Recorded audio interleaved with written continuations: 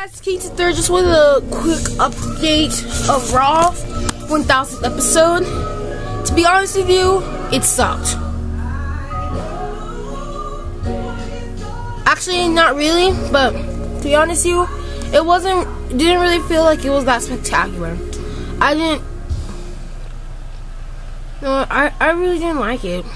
No Divas in action. CM Punk turns heel. And Big Show interferes with the championship match. The good things were that the DX returned, and that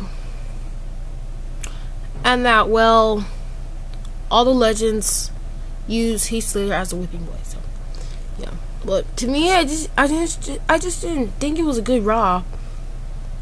I mean, I would show you some videos why I didn't think of it, but other than that, I just didn't think it was a good Raw.